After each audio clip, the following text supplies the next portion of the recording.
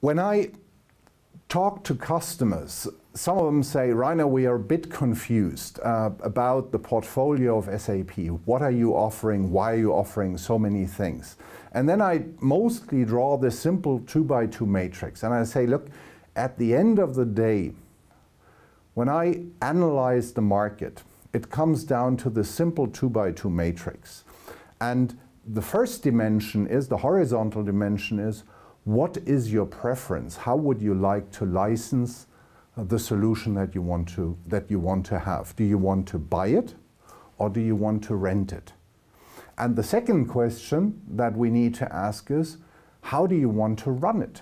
Do you want to run it, and sometimes I simplify it and I say, do you want to run it in your basement, or shall I do it for you and I run the application in my basement? And if we go through this matrix here and we look at the individual cells, if you want to purchase a license and the customer operates it on our own, that is the typical perpetual license model that we know for many, many years, and it's an on-premise deployment form. If the customer says, I want to own the license, but you know what? I'm not in the business of running all of that infrastructure and having all of the housing, then we talk about hosting.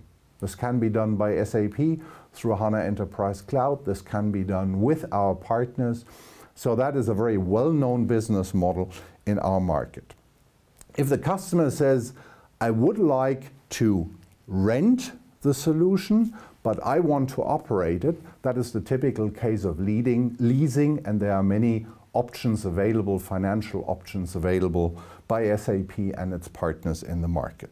Last but not least, the customer says, I want to subscribe to the solution, and I don't want to know anything about databases, operating system, network, housing, security, how high your fence is, whatsoever. You do all of that on my behalf or for me, and then this is what we talk about cloud computing in the different facets, be it private cloud, be it public cloud, and I'll talk about some of the differences there.